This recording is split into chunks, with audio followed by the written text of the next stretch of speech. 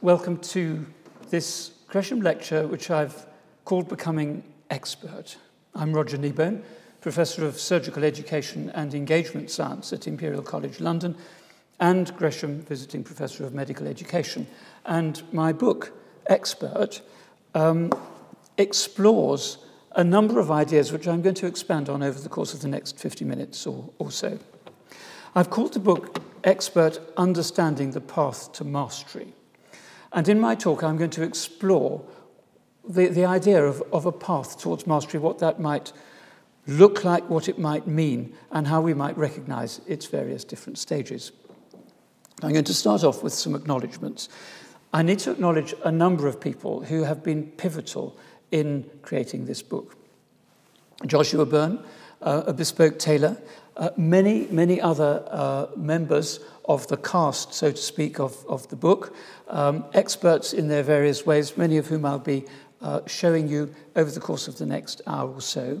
Paul Craddock, filmmaker and cultural historian, and of course Penguin Books and my editors there, Jack Ram and Connor Brown, and the many other people who are part of Penguin. And it was, of course, Penguin that published my book only last month. I'd like to draw your attention also to my podcast called Countercurrent, where for a number of years now I've been having conversations with people whose interests cross boundaries. Many of those too appear in my book Expert. So if you would like to sample those, here is the link. And if you just put in Countercurrent and my surname Kneebone into any search engine, the site will come up. So, a little bit of background about myself to begin with. I lead two centres. One is the Centre for Engagement and Simulation Science at Imperial College London, and the other is the joint Imperial Royal College of Music Centre for Performance Science, and I'm going to be drawing on perspectives from both of those over the course of my talk. For those of you who don't know the Royal College of Music, it's in South Kensington in central London. This is the college from the front, and if we look over from Imperial College, we see the Royal College of Music and then the Royal Albert Hall, and beyond that, Hyde Park towards the north. So you can see that we are very close neighbours geographically, but also, I think, conceptually. Now, over the last couple of years, I've delivered 8 lectures so far, Gresham Lectures, around the theme of performing medicine, performing surgery, the theme of performance. And in those lectures, I've explored the idea that we can think of medicine not only as a science, not only of a set of component skills, but also as performance. And clinical practice, I think, takes place at an intersection of those three. Although as a patient, I think we very often are most aware of the performance. And in my book, Expert, I'm going to explore this idea of the intersection of kinds of knowing.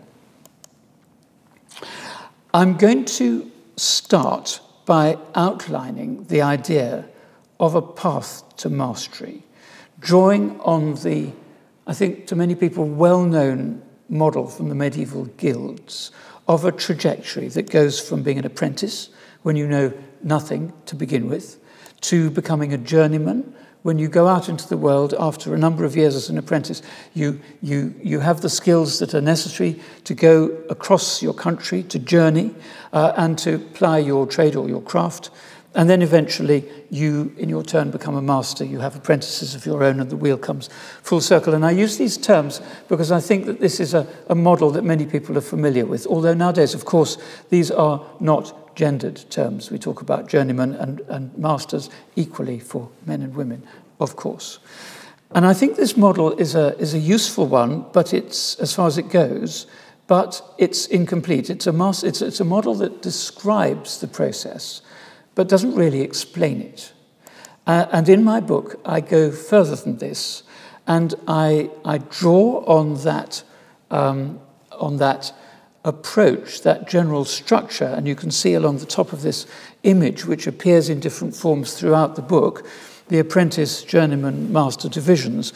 But I've divided each of these into categories that explore the processes that we, all of us, go through on a journey towards becoming a master. And I say we all go through because, to me, becoming an expert is something that applies to all of us. Not everyone is a leading international expert along the lines of many of the ones I'm going to be describing to you in a moment, but we are, all of us, somewhere in a path of getting better at whatever it is we are passionate about. It might be our work, it might be a sport, it might be learning a language or playing a musical instrument, all kinds of things. But to me, becoming expert is a basic human characteristic. So I'm going to start off by exploring what it means to be an expert and how we can use that word. And I'm going to start, as I do in the book, by introducing you to Derek Frampton, who is a taxidermist. He's been a taxidermist for decades. He's a leading exponent of his art. And when I first met him in his workshop, he was posing this clouded leopard and her cub. I hadn't seen a clouded leopard before. I didn't know what one looked like. But I was immediately struck by the beauty and the artistry of this creature. And I asked Derek to explain what taxidermy is all about. I asked him, was it a science or a craft or an art? What was it? And he said, well, it wasn't one of those things. It was an amalgam of all of them. It was partly a science, partly a craft, partly an art. And rather in the way of that diagram I showed you just now about the world of medicine, taxidermy takes place at an intersection between these different ways of knowing. So, of course, there is science. So when Derek sets up, as he calls it, an animal, it might be a big cat like this one, it has to be absolutely precise. His creatures will be used as reference points by zoologists. Many of them are animals perhaps on the verge of extinction or particular specimens that have to be absolutely precise. And so he takes measurements. But there is also craft. And when I saw him in his workshop, it became abundantly clear how complex that craft is. So here he is, in this case, working with a small creature. And when I asked him how this works in practice, he showed me a piece of apparatus that he's been using for decades with tools that he inherited from his own master. And he showed me how he manipulates these tiny creatures to sculpt them exactly precisely. He works with animals. He works with birds, with reptiles, with fish, with mammals, with all kinds of creatures. And when I asked him again how he was able to create this beautiful clouded leopard, he said, well, it's not that difficult, really. All you do is you take off the skin, and then you cure the skin and you prepare it, and then you just sculpt a clouded leopard that size and shape, and you put the skin back on. And to me, it was that just that summarizes what it is to be expert, because to me this is completely incomprehensible. I have no idea how you could sculpt any clouded leopard, let alone one that was exactly that size and shape, and put the skin back on. But to Derek, with his decades of experience, this had become second nature. So I'm going to give you two other examples of experts. The next one is Andrew Garlick, who's a harpsichord maker. He makes instruments like this. For those of you who may not be familiar with the harpsichord, it looks at first glance like a piano. It actually works completely differently. Instead of striking strings with a hammer, it plucks them with a plectrum. And Andrew, for decades, has been creating these extraordinarily beautiful instruments, creating every single part of them himself, including the decoration. So we see him here in his workshop. In the background, there's an unpainted framework of a harpsichord, and in the foreground, a soundboard that he's beginning to decorate. You can see that he too can create images of birds and flowers and all kinds of decorative approaches that are inspired by harpsichords in museums around the world, 18th, 16th, 17th century instruments, but to which he brings his own individuality, his own style, his own personality as a harpsichord maker. But of course, what harpsichords look like is only part of the story. Crucially, they depend on what they feel like to play and, of course, what they sound like. So here is just a brief glimpse of Andrew with one of his own instruments.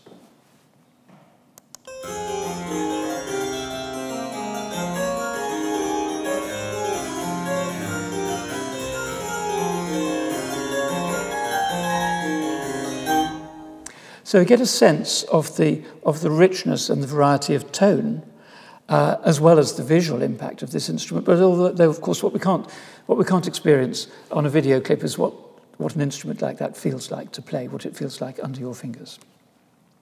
And my third example is Andrew Davidson, who's a wood engraver. He creates engravings of extraordinary precision and beauty. And he kindly invited me to see him at work in his house in Gloucestershire. And when I joined him, he explained the process that he goes through. They gave you that. They gave you an idea, or did they an give idea. You a picture, or just these That's photos? right. And then they gave me the reference that they'd like me to concentrate on. Yes. So you get these beautiful old spades, and then for that I can get the grain of the wood and things. Then I make a drawing. And that's the drawing. And then I send that to the client, and they go, yes, that's fine. And then I can transpose that onto a block. So I've just reduced it down a little bit and put it onto this prepared block. It's painted in quink ink, so I can see any marks I make.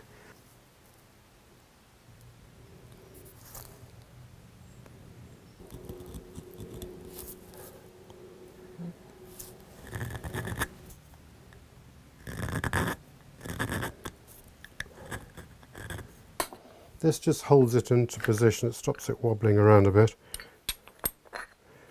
It's just getting it nice and smooth.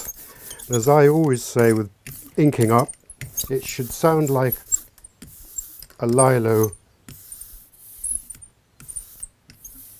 slowly deflating, and it shouldn't sound like you're frying chips.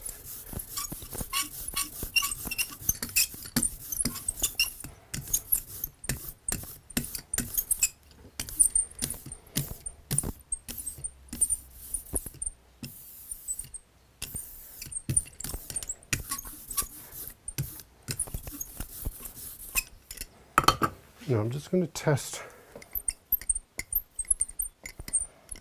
I haven't printed this for years, so I don't know what it's going to look like.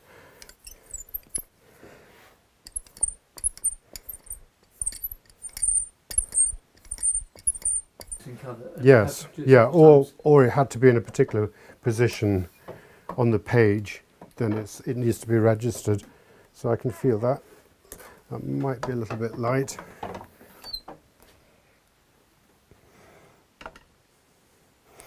You can actually look on the back of the page or the paper, and you can see where the block's gone into the paper.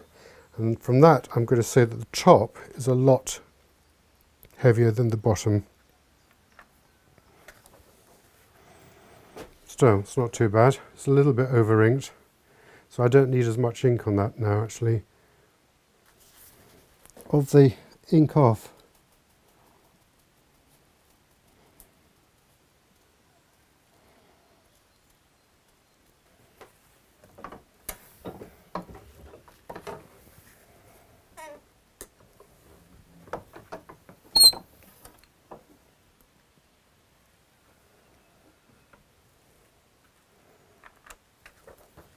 that's much better. So you can see the difference between these two. Less ink and a little bit dabbing on the wings has just given it a little softer approach, which I think works better. Let me get this clear. This picture here is what you put onto the block. Yes. And this extraordinary level of detail over there is what you're doing as you're drawing. You're drawing with these tools.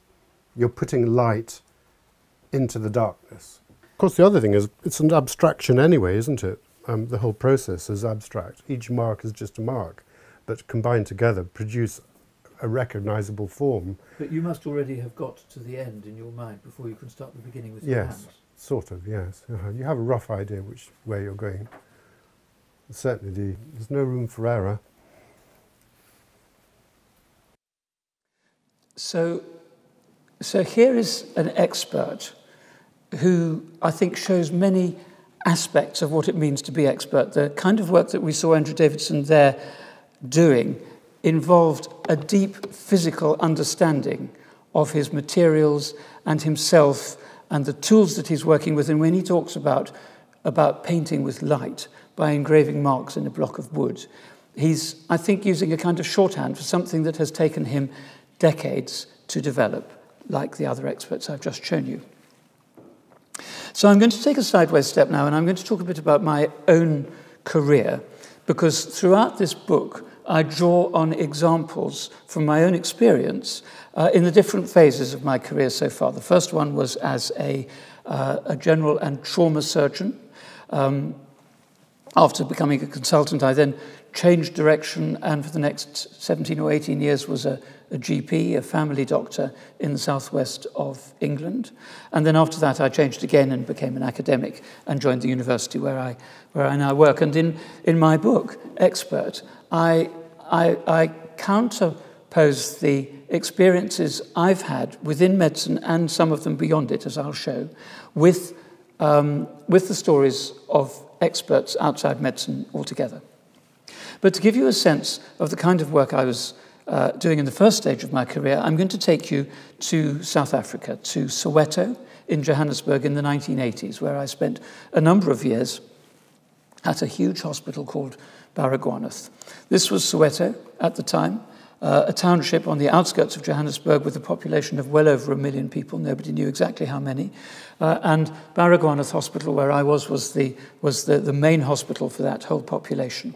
It was an extraordinary experience being there. It was quite unlike anything I'd encountered in the UK. This is a view of one of the wards. You can see that there are patients closely packed down both sides of the ward. What you don't see is that there are patients on tiny stretchers underneath each of those beds. And the approach to surgical care was quite different from anything I'd encountered as well. So here we have a glimpse of 2 young men who were stabbed in the chest the previous night. They both had collapsed lungs. They had blood in the cavity around their lungs, which had to be drained out. And you can see that the man in the center of the picture is holding a glass bottle, which is an intercostal drain. Blood and air are draining out through a tube into that bottle.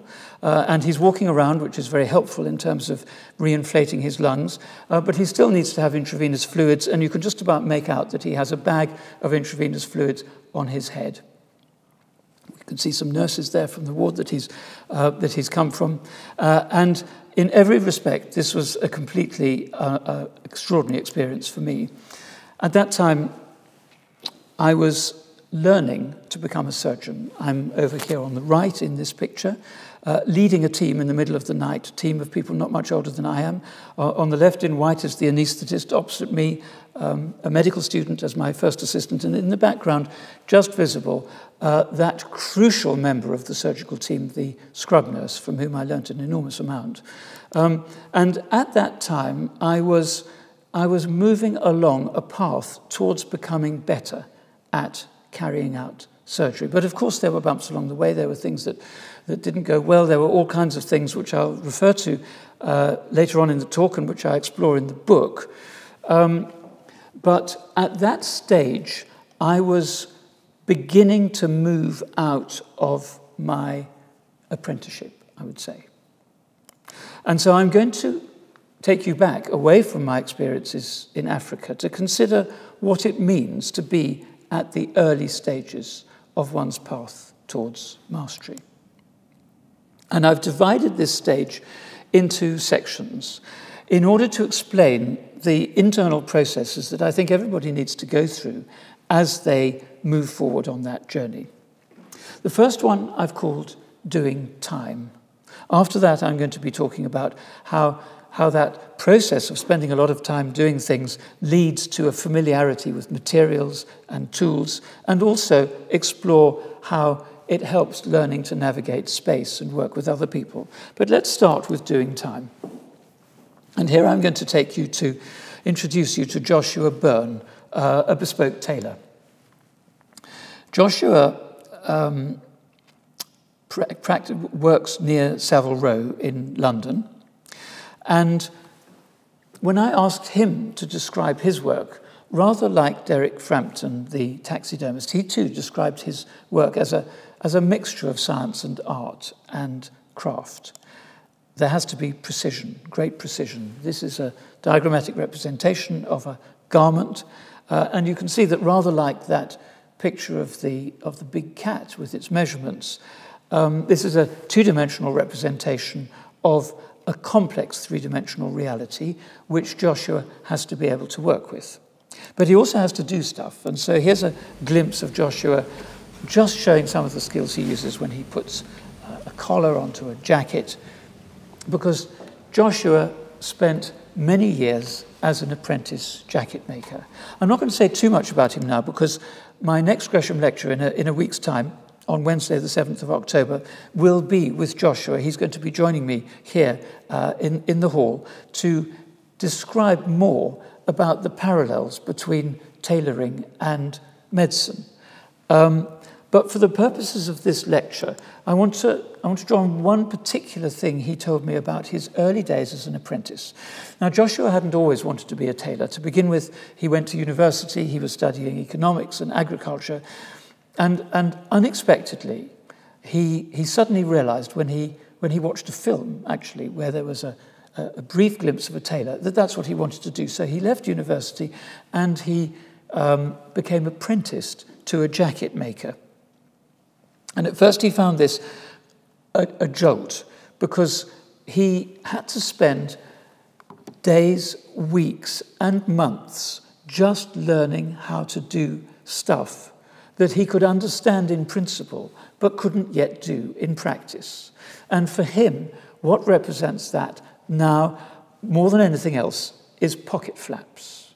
Now, pocket flaps on jackets aren't as easy as they look. They have to be carefully shaped. They have to sit absolutely correctly to conform to the curve of the jacket, and they're extremely difficult to make.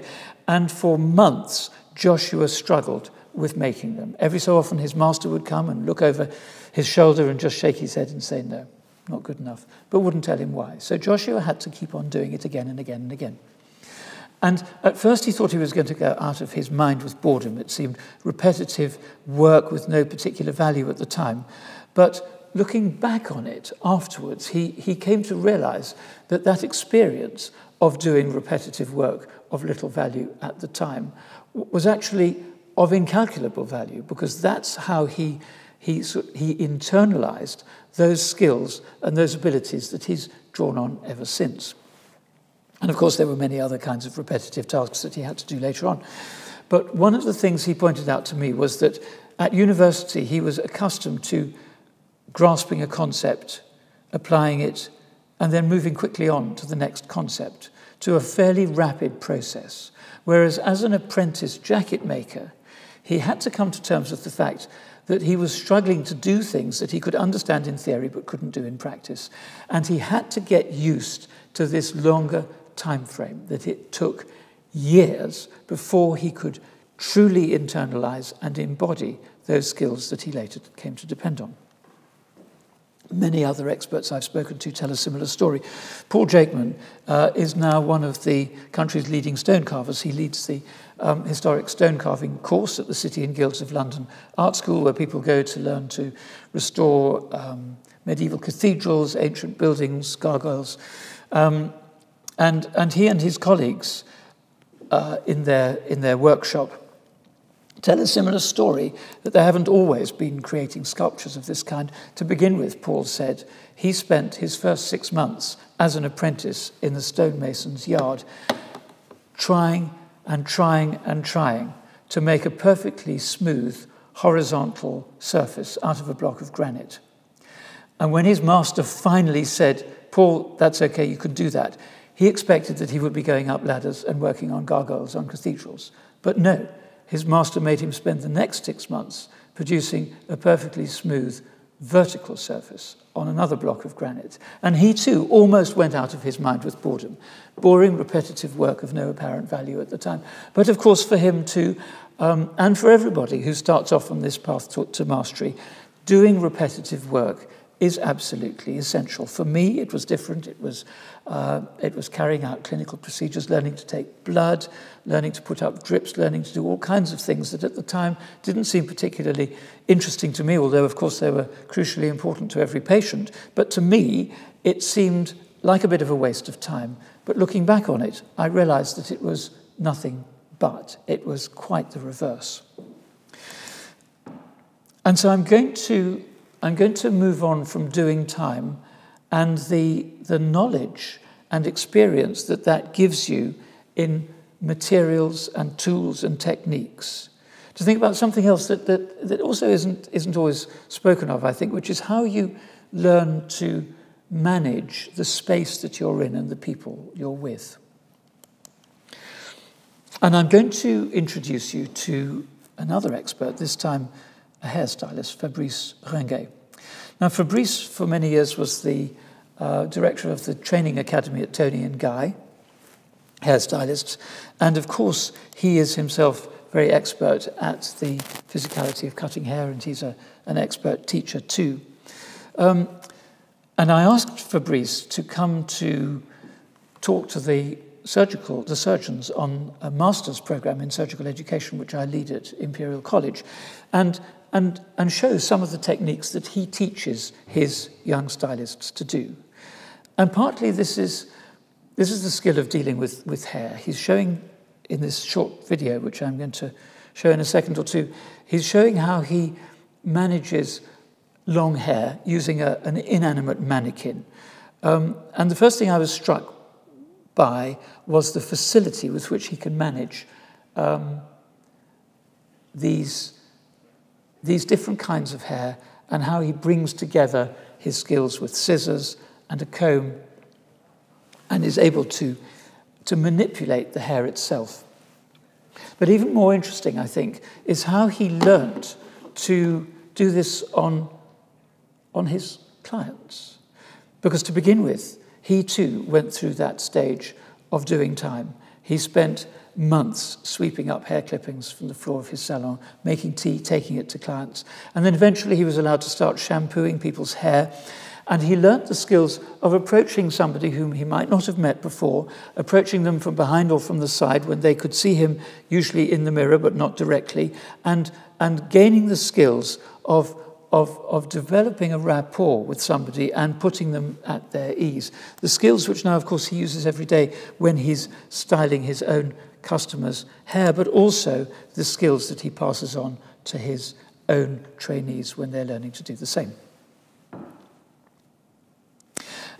So that's the first stage, being an apprentice.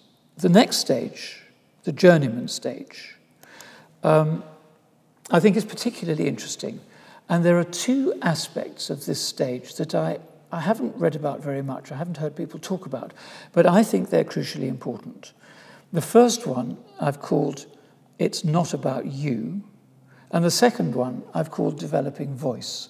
And both of these are about the need for a shift in where you place your attention. So the phrase "it's not about you" I've borrowed from some expert magicians I've been working with. Now, magicians say, and I think most of us will resonate with this, that they spend an awful lot of time to begin with learning how to do tricks, practicing in front of the mirror, making coins and cards disappear and appear. And after a few years of doing that, they tend to be proud of what they can do and they want to show it off. And that resonated with me too, being at medical school and passing lots of exams and things. There came a time when I felt that I knew quite a lot and I wanted to show people what I knew. But when I had I arranged a one-day event at the Art Workers Guild in London, here it is, with a group of magicians and a group of surgeons. And here are four of the magicians. You can see that we're around a table with some surgical instruments and we're exploring what there might possibly be in common between these two apparently unconnected areas of expert practice. The magicians said to me, all of them said that there came a point, usually after they'd been using most of their teenage years to practice magic tricks, when they realized that just being able to do clever, dexterous things with their hands wasn't enough. It was only magic if they could make somebody else believe, even just for an instant, that something that was impossible had actually happened. And they said, you have to realize that it's not about you, it's about them. It's not about you, the performer, showing what you can do. It's about the experience that you create for whoever's watching. And I think this is crucially important because we are all of us performing to somebody as we become more and more expert. It may be somebody there at the time, it may be somebody in a live audience, it may be a patient, it may be a customer, it may be a client, or it might be somebody who experiences our work later on. It might be that we're a ceramicist perhaps and we make pots which are only seen later, but nonetheless there is always an audience. And so although that ability to do stuff with our hands, which I've already been talking about, which in the case of magicians is very impressive in itself, that dexterity, that facility, that in itself isn't enough. And so I'm going to give you a brief glimpse now of one of those magicians at that event at the Artworks Guild, Will Houston, well known to his peers as being an expert in many ways. But here we're going to see a brief glimpse of him doing a trick which is very difficult to do, but where the effect is created not just by what he does with his hands, but about how he engages with his audience, in this case, an audience of fellow magicians. Now, I'm not going to touch them. Instead, I'll keep my hands just slightly over the top all the way through. Now, hopefully, if I give a little wave, one of the coins will jump, followed by the second, and then the third. Another wave, one goes back, second goes back, and the third goes back, and then covering them all for just a second. They all make their way together.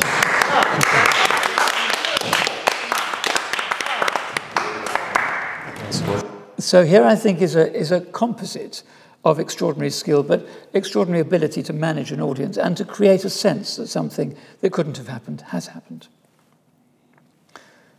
It's not about you. But the second theme, the second strand in the journeyman stage, which often seems to go in the opposite direction, is that in another sense it is about you. And here I'm drawing on what the jazz musicians talk about as voice. So the jazz musicians talk, of course, in the early stages, they, like everybody else, doing time, learning to work with other people, they're practicing scales and arpeggios, they're learning repertoire, they're learning to do all kinds of things. But after a while, they stop just being a cipher, an anonymous saxophonist or trumpeter, and they develop their own individuality, their style, their uniqueness, to the point where, if you like that kind of music, you can instantly tell whether it's Miles Davis or Freddie Hubbard or somebody else playing a particular instrument. You can recognize that at once. And so there is a tension between taking your attentional focus away from yourself to whoever your work is for, but at the same time developing and allowing to mature your own unique personality and style. But it isn't all plain sailing. Always there are things that go wrong. And so I'm going to spend a little time now drawing on one of my own experiences, which has never left me. It was when I was a trainee surgeon at Baragwanath Hospital in Soweto in the 1980s. Opposite the hospital was a tiny flying club. It's gone now. It was very, very small. And I learnt to fly a light aircraft. This is the flying club from above. It didn't have a control tower. Only had one runway, just a couple of tiny planes. And the part of South Africa where it was surrounded by many small airports, but they were tiny airports. Many of them didn't even have a tarmac runway. You had to land on a grass field. And when I passed my private pilot's license, I wanted to go on a flight to an airfield, to an airport, with a control tower to practice my skills in that way. And I decided to go to a nearby airport called Rand Airport.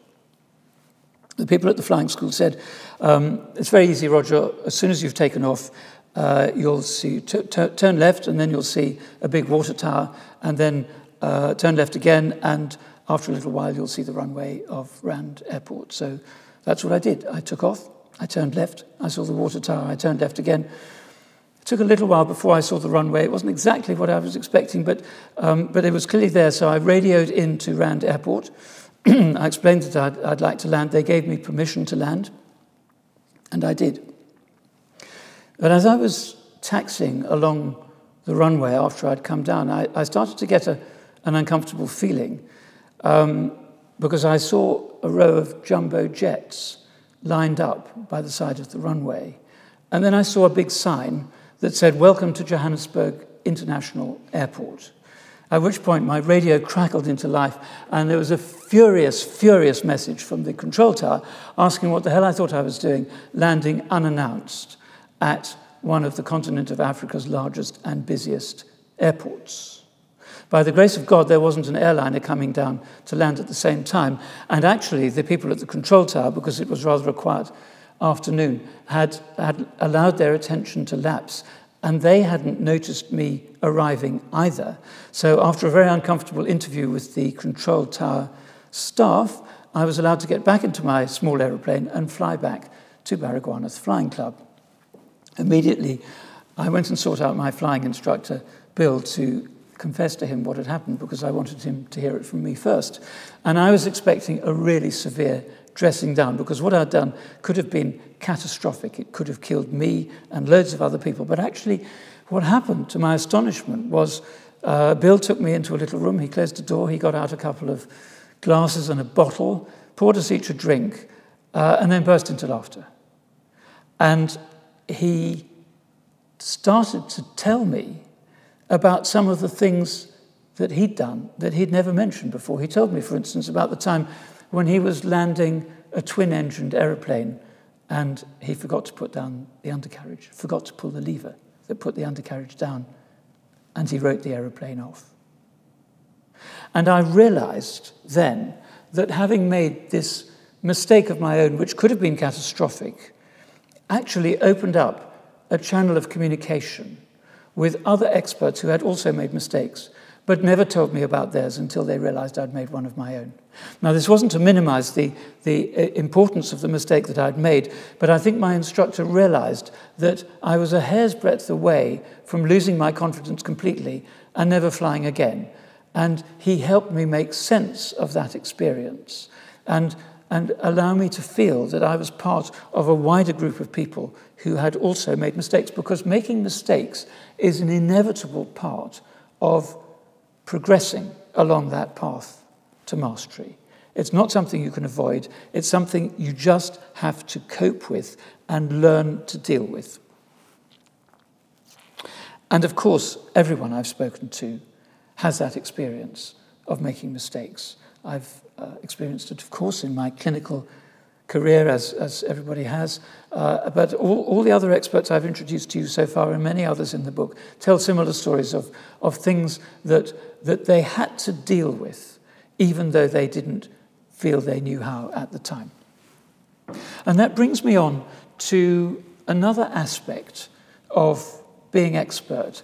As people get more and more towards the stage of becoming masters, I think the ability to improvise becomes more and more important. And I'm going to pick this up later on in the talk when we talk about some of the things that are going on at the moment in the world that we're in. Because I think the ability to improvise is a characteristic of being really expert. Now, I'm not talking about improvising in the sense of just knocking something up on the spur of the moment and not being able to be bothered to do it properly. Not at all.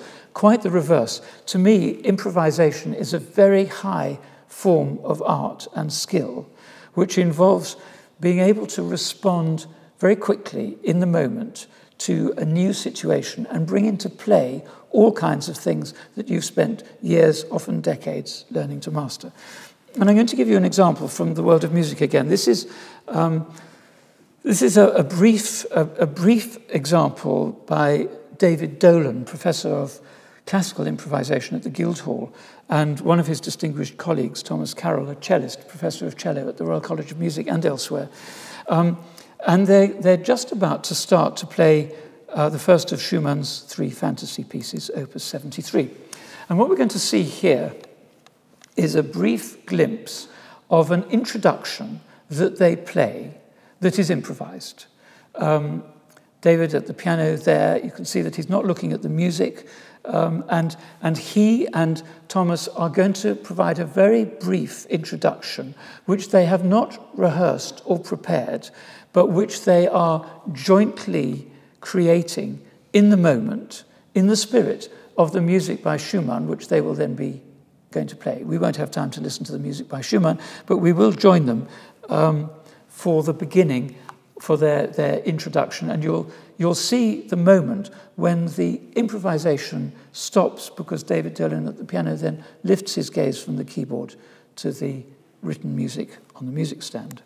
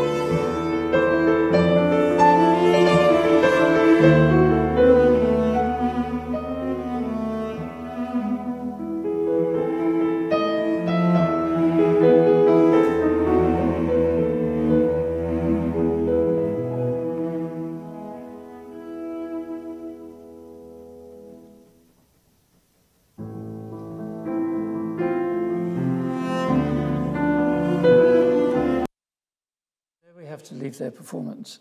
But to me, this exemplifies many of the things that I've been talking about so far. We see two people who have clearly made that transition. It isn't about them. It's about one another and the audience who's listening. And yet it is about them in the sense that they have their individuality and their own skills, and they're bringing these together acutely conscious and aware of one another to create something, to improvise something that has never been played before, but is not random. It's highly, highly expert in the way that they've created it. And to me, this is improvisation of a very high order. But of course, improvisation isn't confined to the world of music. You find it in surgery, you find it in tailoring, you find it in hairstyling, you find it in all of the examples I've given so far, and many others besides. The final stage is of becoming a master. And here, to go back to my diagram in the book, I've called this stage passing it on, because this, I think, is not just a question of being able to do stuff outstandingly well yourself, but it's the stage where you make another transition from it's not about you, it's about them. Only this time, them is the people you're helping to develop and tread the path that you have already been going along. So I'm going to introduce you now to Sophie Yates, who's a very distinguished harpsichordist. She's a recitalist, a recording artist. She broadcasts, she travels all over the world giving harpsichord recitals. And here she is with her instrument, which was made by Andrew Garlick, whom we met earlier. And I've been very fortunate in that I've been having harpsichord lessons with Sophie for over 20 years now.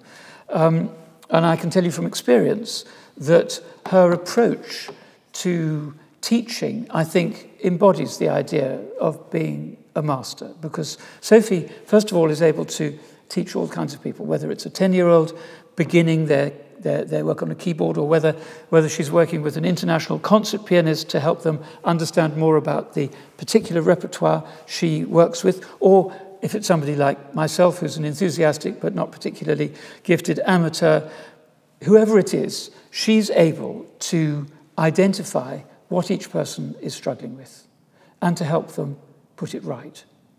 And in the book, I give an example of when I was struggling with a particular piece of music, and she said, not something vague like, Roger, you must make this more expressive or make it sound better. No, she saw that there was a particular problem I had with the angle of my hand on the keyboard, and she just put her hand on mine and just moved it fractionally, and it made all the difference. And so the ability here of a master not only to embody knowledge and skill, but also wisdom, the wisdom of knowing what is needed, when, by whom, and being able to help that person, improve or change.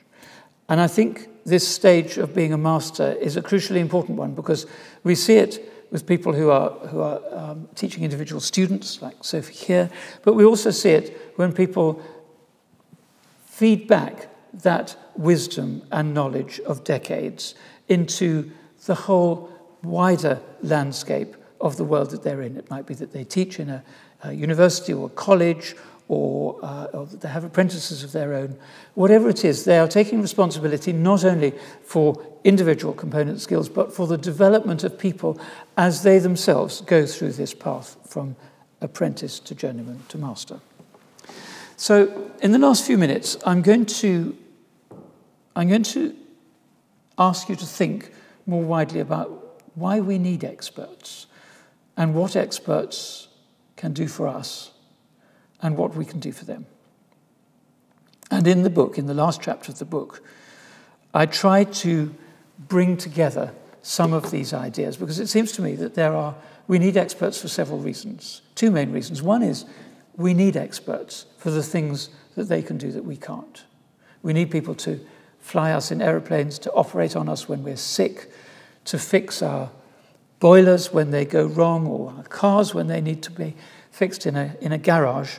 We need experts who are able to do the things that we can't do. I think often there's a problem when we think of experts in terms of the area that they're expert in, and we tend to think of people like brain surgeons perhaps, or concert pianists, or fighter pilots as being in a different part of a hierarchy from plasterers or plumbers or garage mechanics. But I think that this is a great mistake, because I think that the characteristics of experts that I've described in my talk are not defined by a particular field. They are a characteristic of that person who has been through that path to become expert. And of course, these days more than ever, we need experts in these uncertain and tumultuous times. We're constantly hearing about experts and the relationship with experts, the trust we do or do not put into experts, whether they be clinicians or epidemiologists or educationalists. And so there is an important characteristic, I think, of experts, which is often overlooked, which is not just their skills and their knowledge, but their wisdom. And it takes me back to one of my early experiences at Baragwanath Hospital, when my consultant said to me, Roger, think of it like this. A surgeon knows how to operate. A good surgeon knows when to operate, but a really good surgeon knows when not to operate. And I think this is a characteristic of the wisdom of experts. We often underestimate what they can do and what they've gone through to get there, because we only see isolated aspects of their expert practice. And we think, well, that doesn't look so difficult. I could do that too.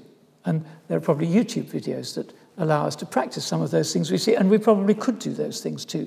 But what we cannot do, if we have not been along that path, is to know when not to operate, when not to fix a boiler, when not to do things.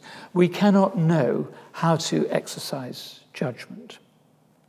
That's one reason we need experts. The other reason we need experts is that experts are not some exotic, rare creatures outside our experience. We are, all of us, on the path towards becoming expert. We may not all of us get as far as some of these other people. Most of us don't. But that doesn't mean we're not on that path. And we are, all of us, because we are humans, we are on a path to making the most we can of the opportunities we have, the skills, the aptitudes we have, and the things that we passionately want to do, whether it's a work or an occupation outside work, whatever it is. This is a basic human characteristic. And I think there are real problems at the moment, because the process of becoming expert is often misunderstood. The fact is that anybody becoming expert in anything at all is going to have to take a very long time to get there. The stages that I've described of doing time, learning to work with other people, going out into the world, making mistakes, recovering from them, learning to improvise, passing your knowledge on, all those things don't happen in 5 minutes. They don't happen in a year. They take years or decades. And there is a very dangerous tendency, I think, now for people to want to do everything faster, quickly, and more cheaply. And I think this is very dangerous because, as I point out in the book, you simply cannot cook a cake in half the time by cooking it at twice the temperature. It doesn't work. Some things have to take as long as they take, and becoming expert is one of those things. And I think one of the problems we're facing at the moment in society is that we are systematically eradicating or destroying very often the conditions which becoming expert requires. From birth through kindergarten, primary school, secondary school, and then beyond, we need to make sure that people have the opportunity to experience the material world, to experience working with one another, and to start going through those stages that I've outlined in my talk. But we are seeing school curriculums being eviscerated. We are seeing opportunities for people to use their hands in DT, in cooking, in art, to perform in front of other people, to learn musical instruments, to take part in plays, to have those experiences at an early stage, which later expert development depends on. Those are at risk of being being removed from everybody's experience. And I think this is both a tragedy and a disgrace, because it's only by creating the conditions which allow experts to grow that we will end up with the experts we need to help us navigate these uncertain times. And of course, at the moment, these are more uncertain than any of us experienced in our lives so far in many ways. And the relationship that we have with experts as members of society, I think, is crucially important because, of course, we should not accept uncritically what people say to us just because they call themselves experts. But equally, we should not dismiss what people have to share with us because they are experts. And I think the crux here is not the knowledge or the skill so much of experts, although that is vitally important, but the wisdom and the help that they can give us in navigating difficult times, difficult decisions, and making the right choices about where to go next. So in this book, I've sketched out this pathway from knowing nothing as an apprentice to knowing quite a lot, but still more to go as a journeyman, and then passing that knowledge on as a master. And the process has a clear beginning. But I want to finish by saying that I think it does not have a clear end. There is no point at which any of the people I've talked to have said, well, that's fine. I've become an expert now. I can stop. Becoming expert is a journey without a definite conclusion. It's a process that continues for as long as we live. And it's a process, as I said, not only for us to witness in some of the experts that I've mentioned and many others you'll be aware of in your own areas of interest, not only experts like those, but to recognize that the path to becoming expert is a path that we are all treading on. And I'm going to leave the last word with Joshua Byrne, the tailor. When I asked him his thoughts about this, he said something that I thought was very illuminating. He said, all this time I've been learning how to make jackets and suits. And I know that there's no such thing as the perfect suit. But I'm never going to stop trying to make one. Thank you.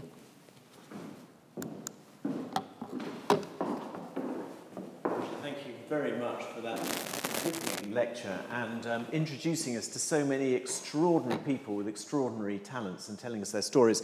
You won't be surprised to hear that there's been a great deal of interest, and I've got quite a few questions here, so brace yourself. The first one is the most popular question, is a fascinating one. In 2016, in the lead up to the Brexit vote, Michael Gove said that, and this is in quotation marks here, Britain has had enough of experts. Putting aside the politics, please, if possible, and this is what the questioner have asked you to do, what is the significance of such a statement for the culture of this country? Thank you. So I think this is a crucially important question because it goes to the heart of the relationship I mentioned between us as society and experts, and I think it points out a lack of trust and a lack of understanding, really, of what it means to become expert. I think somebody could only say that this country has had enough of experts if they didn't really understand what it meant to be expert. And I hope I've explained over the last hour or so what I think that process involves. But there has to be, I think, a relationship of faith and trust, in a sense, that allows us to reap the benefits of this accumulated wisdom that experts have gathered. And when we're faced with, particularly with new challenges, what we need, I think, is expert improvisers. What we've seen over the last few months is the need for expert improvisation in the sense of that clip with David Dolan, the pianist, and Thomas Carroll, the cellist, because I think there we need to be able to take on trust that people have the wisdom that they can share with us that we will not ourselves be able to understand because we haven't been along that same path for 40 years that they have. Now, that's not to say that we could at all, that we should accept unquestioningly the things that other people say if we do not have the confidence in them as experts. But I think if we try and chisel away at what it means to be expert, there is a corrosive and destructive effect that gets in the way of us having the benefit of people who can tell us not only who are able to operate, but who can advise us about when to operate and, crucially, when not to operate.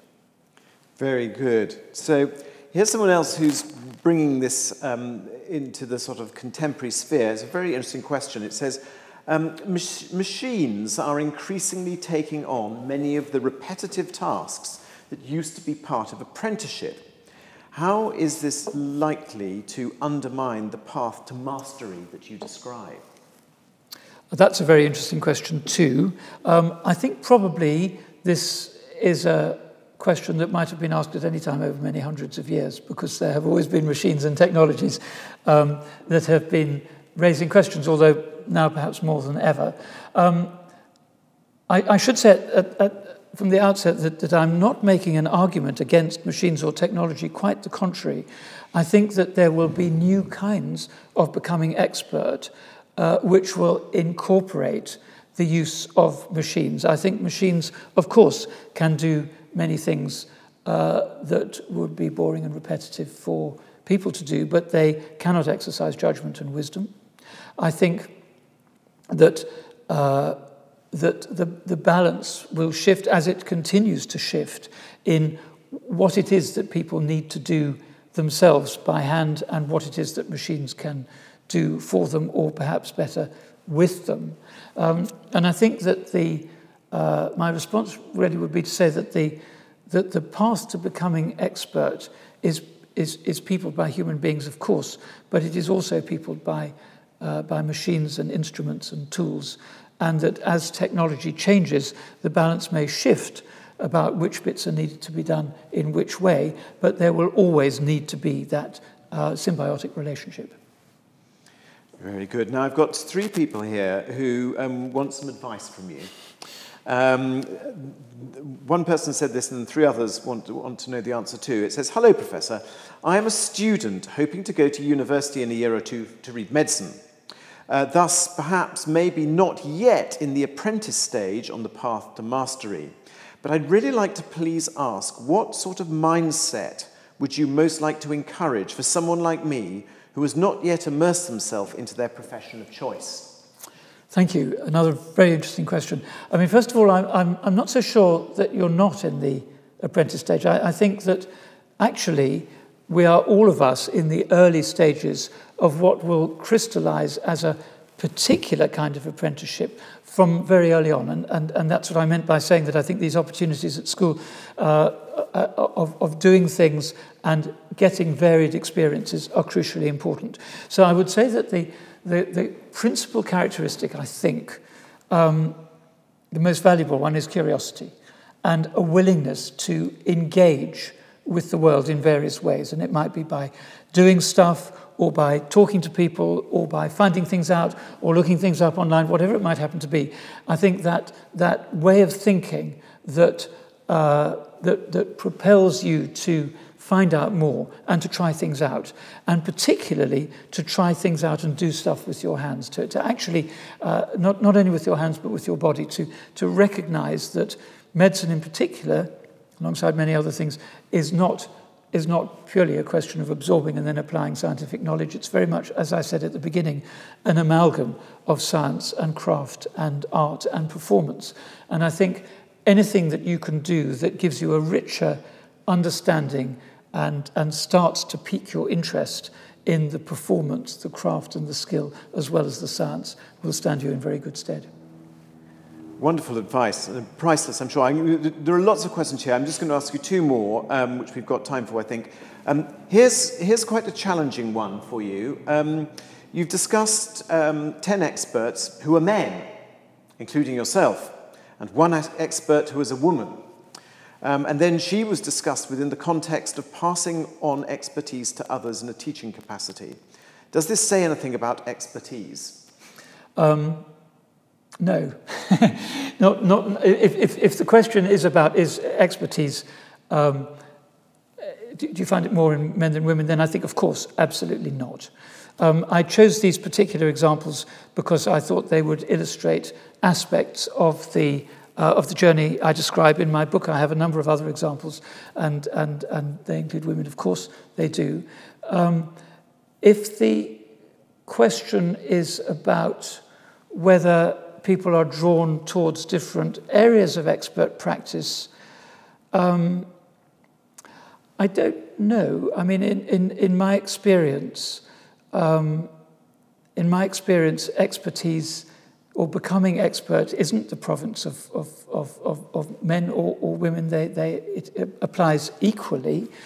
I would say, though, that, of course, there are some professions where men are more heavily represented. I mean, one of the people I mentioned in the book is a fighter pilot, Phil Bayman, and although there are fighter pilots, there are female fighter pilots, they're much less common than male ones. And so I think if you look in particular areas of practice, when you're looking at people who have been in their line of work for many, many decades, that often reflects a different way in which people came into their profession 30 or 40 years ago from what we would find now. Good, thank you. Last question. This lady wants to ask, do you think the journey to mastery changes as you get older? Is it as easy, in inverted commas, for someone in mid or later life to become expert in a new skill as it is for someone younger if they have the time and the patience? Another very interesting question. I think there are pros and cons to getting older. I think, of course, if you're very early in your career, you're much younger, then the process that I described of spending a lot of time doing time is something that you probably engage with in a different way from when you're older, because by the time you're older, you have had a number of other experiences that you can kind of feed back into the new thing that you're taking up. I mean, whenever I've taken on something new later on in my career, I have been able to feed into that experience from earlier on that I can make sense of. So I think in some ways the process takes longer as you're older, particularly with the fine psychomotor skills and things. That can be more of a challenge to absorb and become good at quickly than it was earlier on. But on the other hand, you have a much greater understanding of what you're trying to aim for very often, and you have more experience, particularly of things having gone wrong and you having had to put them right in other areas of your life. So I think it swings and roundabouts. I think it can be equally effective at whatever stage you're at. And whatever stage you're at, it's a very good time to start off on another of these journeys. And I think we are, all of us, on multiple simultaneous journeys towards mastery, although we're usually at very different stages in each of them. The lady who asked that question was very much hoping that you were going to say yes, and I think in a roundabout way, that's what you said. So she'd be very in a nutshell, yes. Excellent. Very good. Well, thank you again so much. Would you just like to tell our audience about your next lecture and when it is? Yes, indeed. So my next Gresham Lecture is a week today. It's on Wednesday, the 7th of October at 6 p.m. And it will be, I will be sharing the platform with Joshua Byrne, the bespoke tailor I introduced you to briefly in my talk. The title of the talk is What Medicine Can Learn from Savile Row, and we'll be exploring not only these parallels between surgery and tailoring in terms of stitching and joining things together, but much deeper and I think more interesting parallels around the whole idea of bespoke. So I do hope you'll be able to join us then. Thank you.